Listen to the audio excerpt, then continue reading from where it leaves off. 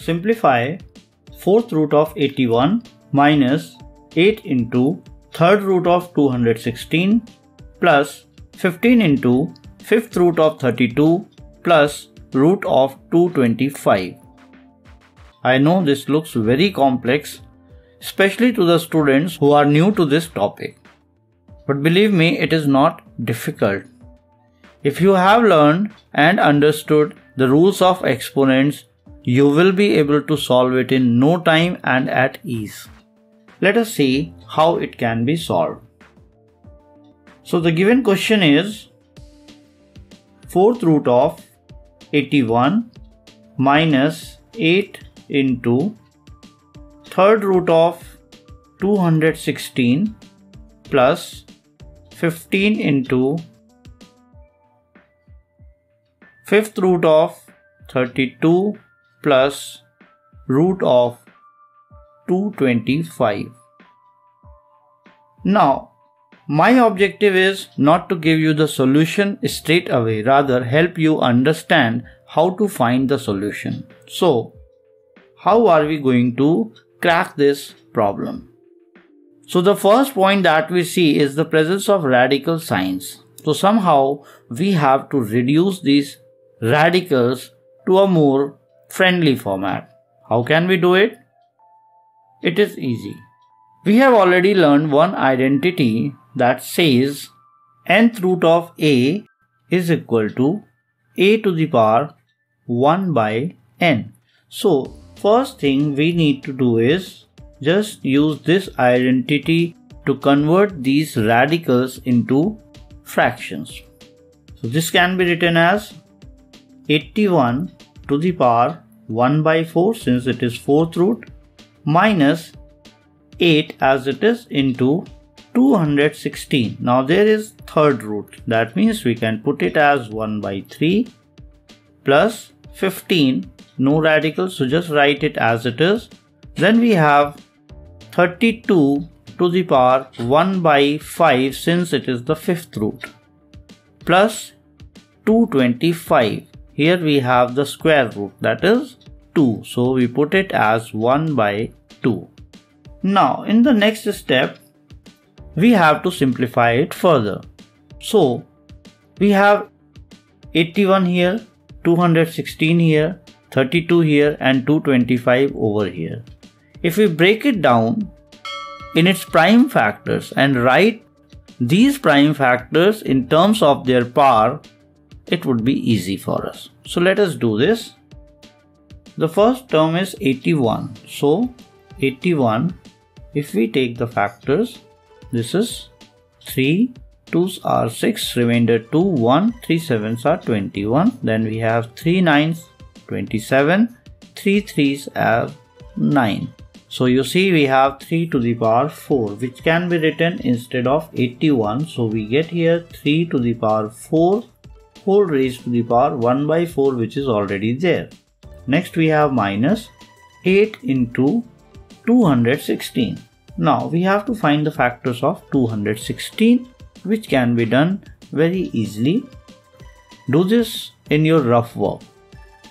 Make a rough column on the right hand side of your copies while doing these questions and do all these factorization or extra calculations in that rough section. So we have 216, take the factors, 2 1s are 2, 0, 2 8s are 16, then we have 2 5s are 10, 2 4s are 8, 2 2s are 4, 1 4, 2 7s are 14, then we have 3 9s 27, 3 3s 9.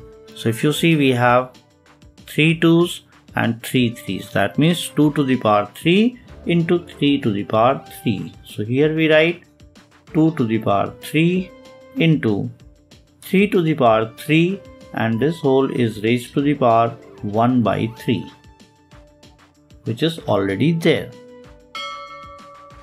Next we have plus 15, 32.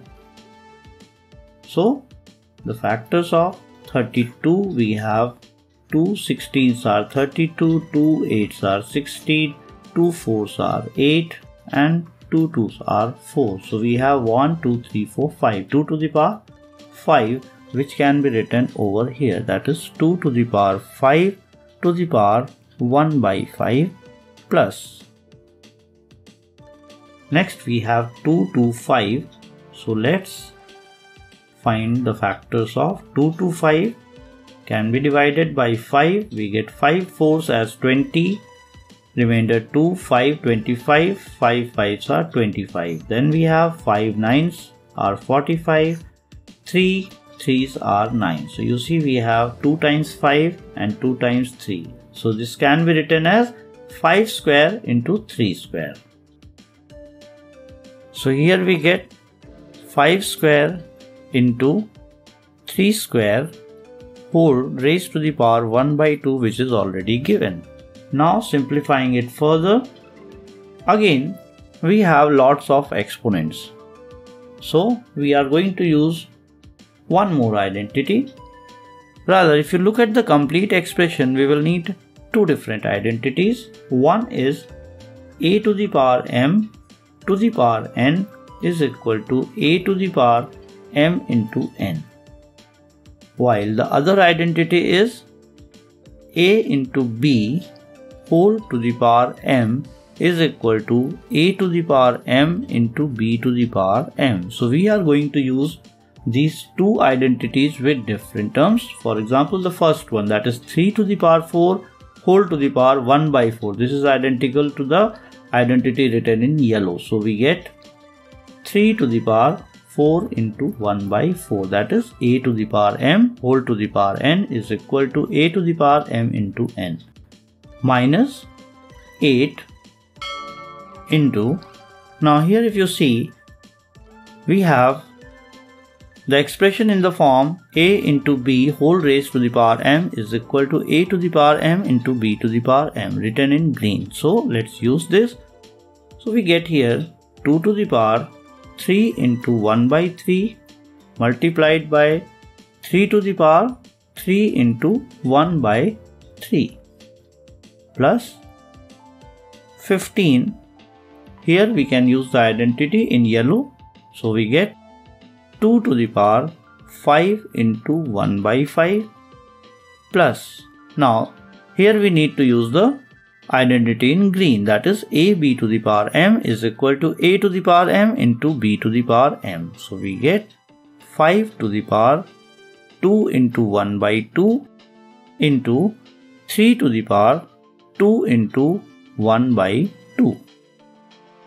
Now it looks simpler and easier. You see, here this 4 cancels out this 4, here this 3 cancels out this 3, here 3 cancels out 3, here 5 cancels out 5, here 2 and 2, here also 2 and 2, leaving 1 wherever we have this cancellation. So here we get 3 to the power 1, that is 3, minus 8 into 2 to the power 1, that is 2, into 3 to the power 1, that is 3, plus 15 into 2 to the power 1, that is 2, plus 5 to the power 1, that is 5, into 3 to the power 1, that is 3.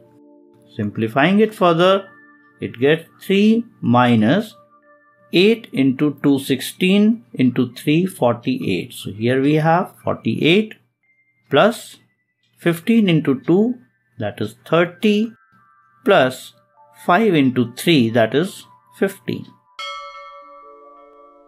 Now you can see a question that was looking so complex is now so simple.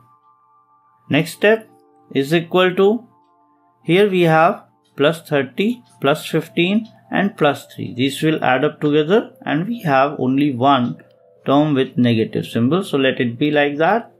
So here we have 3 plus 30 plus 15, which is equal to 538, 314, that is 48. So we get 48 and we already have minus 48, which gives us 48 minus 48 as 0. And that is our answer. So see, this is how we solve such complex problems. Rather, I would say these are not complex problems, but they are just looking complex. Don't get scared. Use the identities, use the logics, use the procedures, and you will get the answer in no time. Believe me, study more, not anymore.